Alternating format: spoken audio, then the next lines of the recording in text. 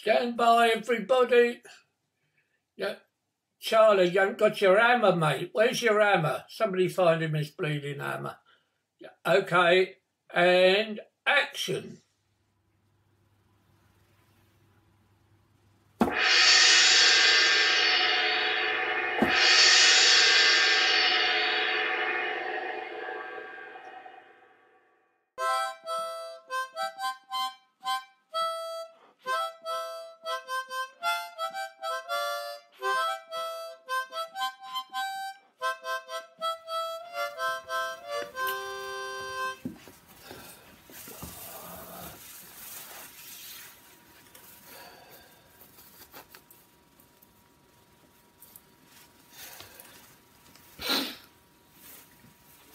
I like to get here early so as to work out what I'm going to say.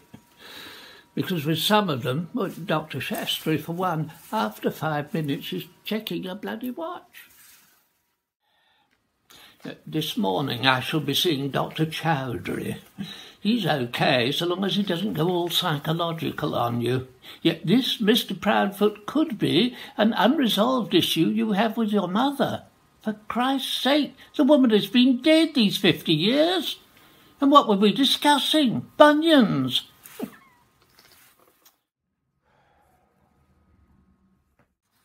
Now, my favourite is Dr. Kapoor.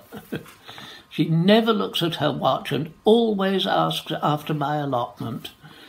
Yeah, her own plot's on the other side of town, but having that in common did sort of cut the ice, rather. We were no longer doctor and patient. Yeah, I even gave her one of my marrows. Seemed at the time the right thing to do, though her reaction as I plonked it on her desk did rather shock me. The very idea that a marrow might be suggestive of something else, well, it never occurred to me for a moment. At my age, why should it? I did wonder afterwards why it had occurred to her.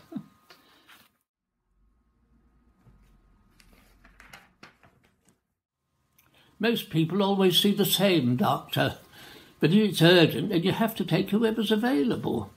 And these days, with me, that's always how it seems to be.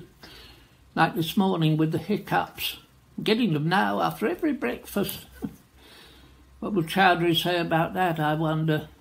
Probably what he said the visit before last.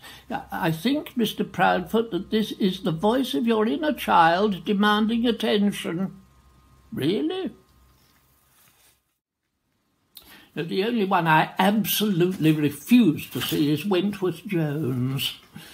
At our last meeting, he made the thinly veiled suggestion that all my health worries would disappear as soon as I took out private health care and joined the Conservative Party.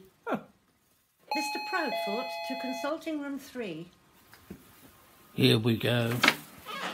Ah, Mr. Proudfoot. And how are we today? Well, Doctor, the thing is that...